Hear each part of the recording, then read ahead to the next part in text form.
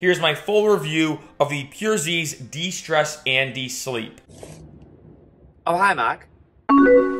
The best sleep product I've ever used. And I want to say right in the beginning, they did not ask me to make this video. I bought this with my own money. I was out at CVS. I saw this on the shelves. I'm like, you know what? Might as well try it out. Now, the main reason why I like it is, as you can see on the front, it has melatonin and ashwagandha. So in terms of the actual amount, there's 2 milligrams of melatonin, which I really like. In addition to the melatonin and ashwagandha, it has chamomile flower extract, lemon balm leaf extract, valerian root extract, and lavender flower extract. So I love the combination of everything it has. And what you do is you take 2 of these 30 minutes before you go to bed, and that's it. And not only do I sleep super well when I do take this, but also I don't wake up feeling groggy, which to me is the #1 thing. I hate items that you take, or however you take it, whether you drink it, or it's a pill or whatever, and you wake up feeling so groggy that it almost negates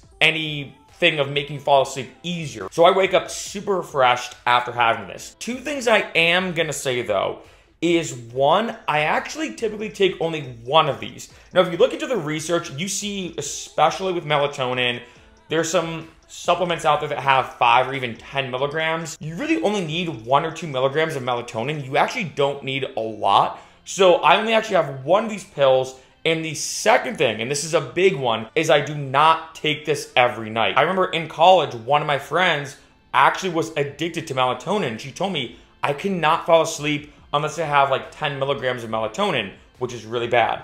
So my biggest advice when it comes to this is, if you do want to buy it and take it and use it, 1, just try 1 pill, because you don't need that much melatonin, but also don't take it every night. I think this is true not just for this, but for any sleep supplement, or actually a lot of supplements, to always cycle off it. And for me, I usually take this, let's say, if I'm traveling and I may have some minor jet lag, especially, let's say, if I'm going from the West Coast to the East Coast, where I have to almost make myself fall asleep. I will take this. Let's say if my mind's racing, let's say I've been working all day and I've been working on all these ideas and concepts and I'm trying to almost wind down a little bit. So I definitely take this more infrequently, which I think is very important. But overall, I'm telling you, is honestly and genuinely the best sleep supplement I've ever used.